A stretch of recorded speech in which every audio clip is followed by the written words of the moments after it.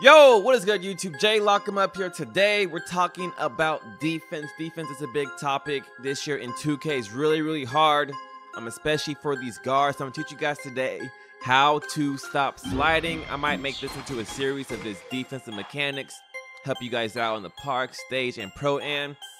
Before we get started, everyone please right now go down and smash that like button.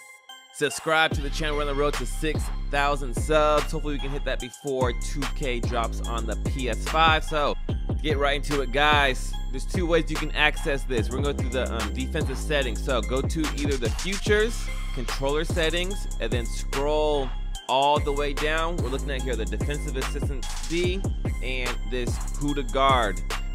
Also, I want to show you guys that you can access this through your My Court as well. It's right behind you to the right. So go to your My Court and you can also do the same exact thing. You can't do it from, the normal My Career menus and stuff. I don't know why that is. But to access this, guys, either go to the main screen through features and controller settings, or as you see here, go to your My Court. From here, go to your options, controller settings, and then go all the way down. You'll see right here, defensive D and who to guard. Now, turn this off. Sometimes it'll drag you in an unwanted direction unless you kind of move the right stick or click the right stick, and then you can change it. With who to guard off, it makes it just a lot easier in my opinion. Now, defensive assist with intense D. So what this means is determines the effectiveness of AI defensive movement assistance when holding intense D. Now 2K determines intense D. It's just your defensive stance when you press L2. So what this does is it kind of almost drags you just slightly towards the defender. When it's at 0, it doesn't do anything. So this gives you the ability to kind of press L2 to kind of slow yourself down.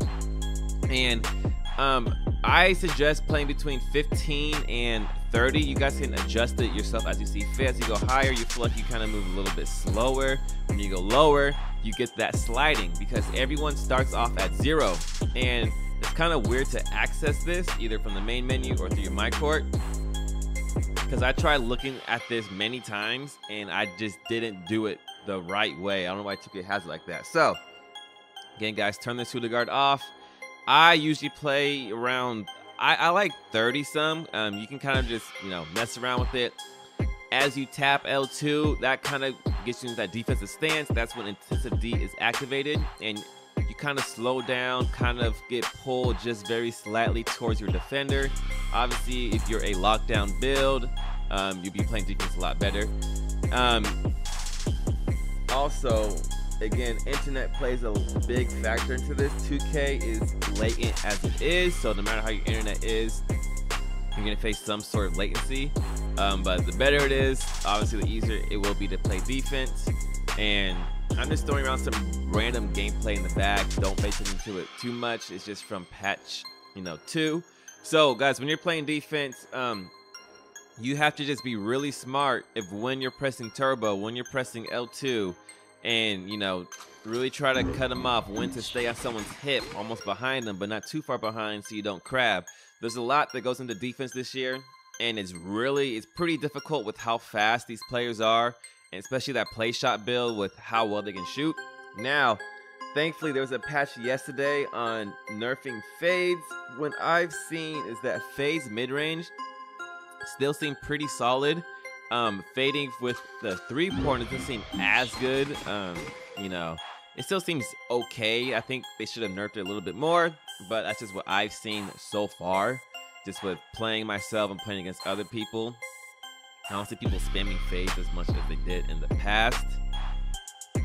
And I'll probably make a video sometime in the future about just more in-depth how to play defense, how to play when the people are playing screens, how to guard ISO, how to guard big man when people just have really big guys strength, and sometimes you get caught in a mismatch. What's the best ways to guard that, how to play 1v1s, all that stuff, guys. I want to cover a lot into defensive topics, but that is it for this video today, guys. Thank you guys so much for coming down and watching. Once again, leave a like, comment down below any questions that you may have. I answer each and every single thing. If you have any video suggestions, let me know. I'll make whatever you guys want.